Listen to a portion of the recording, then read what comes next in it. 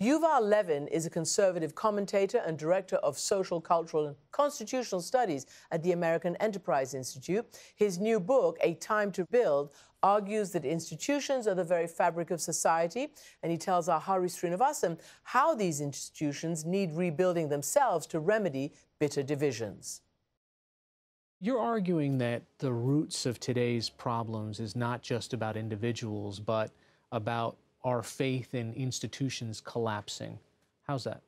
Well, when we think about the kind of social crisis that we face now, a crisis that presents itself in our politics, in our culture, even in the personal lives of a lot of Americans in the form of isolation and alienation, our natural inclination is to think about individual well-being. How's the economy doing? Are people healthy? Are they safe? And on those fronts, things do look fine, mostly. There are certainly problems, but they don't explain the kind of crisis we're living through. It's really in our sociality, at the interstices of life, the connections between people where we seem to be having problems. And to think about that, you have to think about more than individuals, because even when we think about our social lives in America, we tend to imagine American life as this big open space with lots of individuals, and they're having trouble holding hands or connecting. And so we say we want to build bridges, we want to break down walls, cast a unifying vision. But what we're missing is that we actually live our social lives in structures, in ways that shape what we do together. And if American life is a big open space, it's not filled with individuals, it's filled with these structures. And they're called institutions. The things we do together take a certain shape. And it is in those shapes that our problems now present themselves. We've lost confidence in the institutions that structure our common life.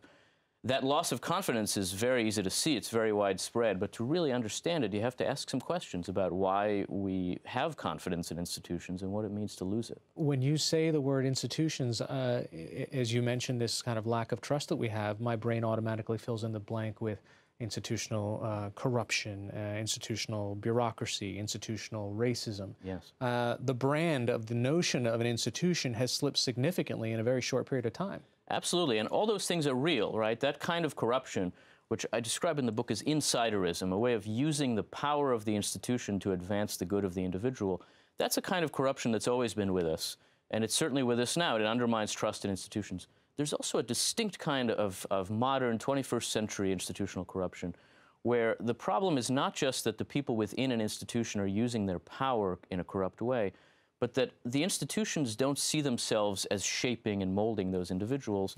Rather, they're understood as just providing a platform for people. The only thing the institution does is give you a stage to stand on and be seen and heard in our culture. And so if you look, for example, at Congress, Congress we can think of it traditionally as a very formative institution. It shapes the way its members work so that they work together to achieve some common ends. Right now, members of Congress often think of the institution as just a platform, a way to elevate themselves, to get a better time slot on cable news or talk radio, to get a bigger social media following, to be heard. They use Congress to become players in the theater of our popular culture, rather than to make laws, to reach compromises, to find some accommodations that could help our country address its differences. So that where people might have once used a microphone to try to get power, now people use power to try to get a microphone. And I think there's a real confusion about the purposes of our institutions when they all just become stages. We see that in our politics. The president certainly does this too. He treats himself as a commentator-in-chief rather than as a person with institutional responsibility. But I think you see that in corporate America, you see it in the academy, you see it in American religious life. It's a distinct form of corruption that's unique to our time and that I think has a huge amount to do with why we've lost trust in institutions as we have. How much of the, let's say, in the context of Congress, how much of the dismantling of institutional power in Congress is the responsibility of the members themselves, who seem, as you say, if this has gone from a formative institution to a performative platform, they have ceded a tremendous amount of authority and power to legislate, to govern, to the executive branch? I think that's quite right. When it comes to our politics, this problem is really rooted in a willful dereliction, particularly by the Congress. So a lot of conservatives, and I'm a conservative, like to complain about the courts being too powerful, the administrative state, sometimes the president being too powerful. All of those, it seems to me, are really functions of Congress being intentionally powerless and turning power over to other institutions, saying, we don't want the responsibility to do this. We're going to stake out broad goals and leave it to other people to figure out how to achieve them. The result of that is that Congress becomes an observer of the system that it is supposed to be guiding and driving. Now, there are also a lot of other incentives that members deal with. They understand themselves to be playing a part in a broad political, cultural theater where what their voters want is to see them angry about the right things. And most of what they do is spend their time proving that they're angry about the right things. So if you attend a congressional committee hearing now, it basically consists of a bunch of individuals producing YouTube clips to use later in a campaign. And they're not communicating with each other, they're not negotiating, they're not bargaining, they're performing. And they treat the Congress as a stage for performance. The result of that is, of course, a weaker Congress. It's also driven by other forces that push on the institution. Transparency, which has many good things about it, can also be a downside, has some costs that we have to think about. But at the core of this is a willful dereliction of responsibility. Members could have more power if they wanted to. And the fact is, that's not what they want. How much of this has to do with the way that the political process has been influenced, for example, by money? Right now, once you get in there, if you're a member of the House, one of your first jobs is to figure out how you can stay in there, how you can shore up the funds, and you're being approached by one side of an argument or the other that has powerful lobbies that are coming up to you and say, hey, I can make this campaign contribution to you if you vote this way. So there you are, using the platform to perform for potential donors and supporters instead of perhaps just your voters. I think money is part of it, and the political culture around politics is part of it too. That is, the expectation of voters that performance is what they'll get out of their politicians is a key part of it. Certainly that's true of donors as well. I think that also points to another set of institutions around our politics that can protect members from these pressures some, but now don't, and that's the political parties. The parties really have a role to play in our politics, and the role is not to drive partisanship, but to channel partisanship, to build broader coalitions and play some formative role in shaping the options that confront voters. Right now, the parties themselves have become just platforms for performance. They're not depositories of political expertise in the way that they can be and have been. They're just platforms. They just exist to display candidates, to display people who want to be candidates. And they don't play the role of channeling money, of helping to form coalitions and to forge platforms and policy agendas. The parties have an enormously important role to play in protecting politicians from some of the pressures we're talking about. And when they become weak, partisanship, ironically, becomes strong. And these pressures just act directly on the politicians and make it impossible for them to function as policymakers, which is what we need from them. So by that definition, the Republican Party and the Democratic Party have been weakened just even the past cycle. Absolutely. The Republican Party and the Democratic Party now are just walking examples of failures of coordination. They can't operate as private organizations, which is what they are. They're not just public platforms. They can't make decisions about who should represent them and who their candidates ought to be. All they can do is act as stages for narcissists, right, for people who can get attention. And they pride themselves in this. They say anybody can get on the debate stage, anybody can make it through our process. That's actually not a good thing. The parties have a role to play, and that role has a part in allowing our politics to emphasize responsibility, experience, things which aren't necessarily what will come out of a direct democratic process, but are essential to the functioning of American democracy ultimately. A weak Republican Party is how Donald Trump became its candidate. And I think we're now watching a weak Democratic Party, too, in this race. As a conservative, what will the impact of Donald Trump be on the institutions that technically he sits on top of? I think Donald Trump has acted like a kind of acid poured on a lot of our institutions. He is himself very powerfully disinclined to think in institutional terms.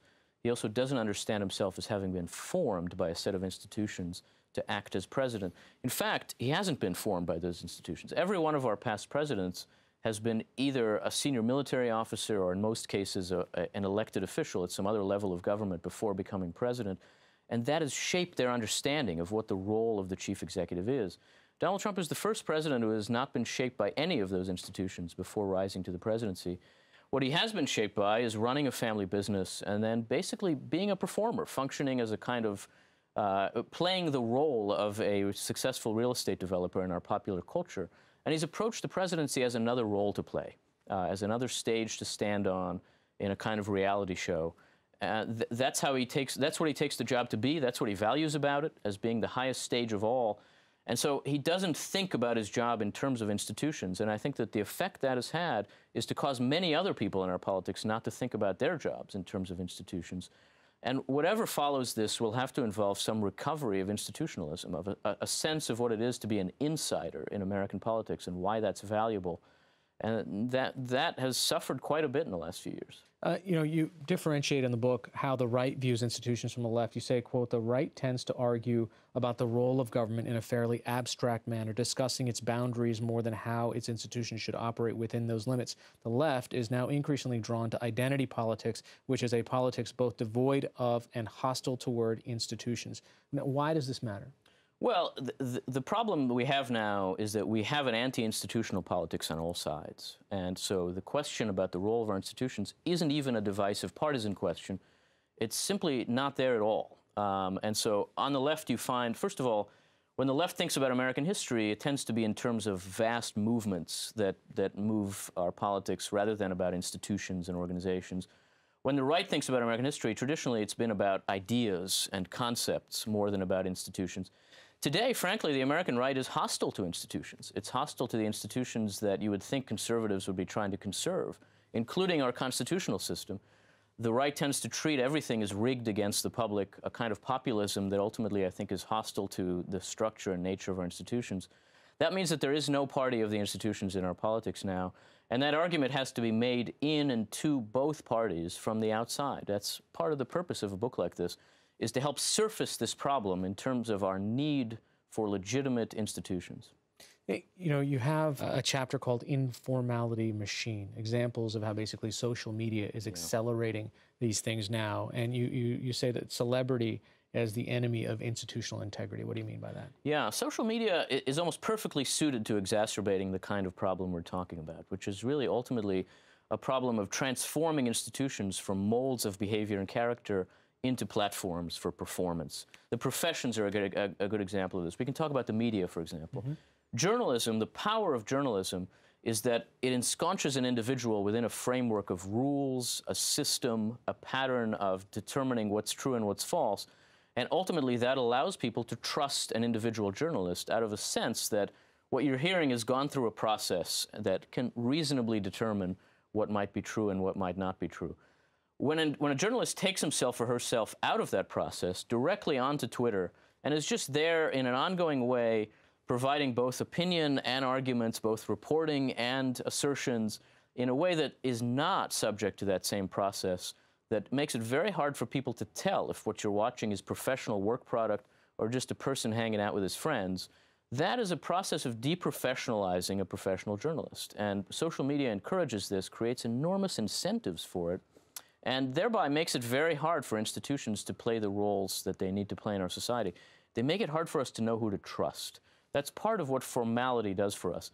It lets us tell the difference between someone with authority and someone without authority. That can obviously go to excess, and formality easily goes to excess and becomes oppressive, but we need more than none of it. We need some of it to help us tell the difference between who we can trust and who's just out there trying to mislead us. You also take a look in a couple of your chapters really about academia and what's happened to college campuses. How do you find this erosion of the institution playing out when you see these debates about who is welcome to speak on a campus and who is not? Yeah. The challenge on college campuses is that universities, they're educational institutions, certainly they're formative, right? They shape their students.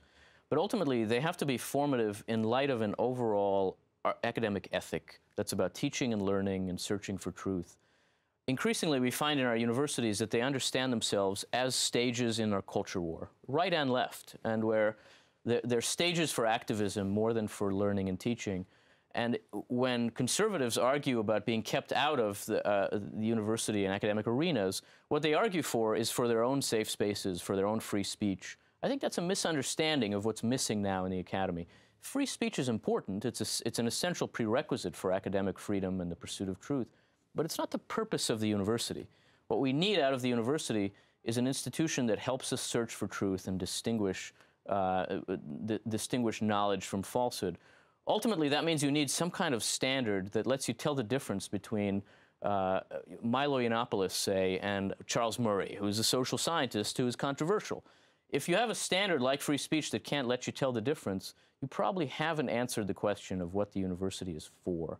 I think we've lost sight of what the university is for, and it's becoming yet another stage for culture war performance, just as is happening in our politics, as is happening in the media, as is happening in a lot of our professions, in American religious life, where churches are institutions that are meant to form the souls of those within them, but increasingly they're also just platforms for political performance.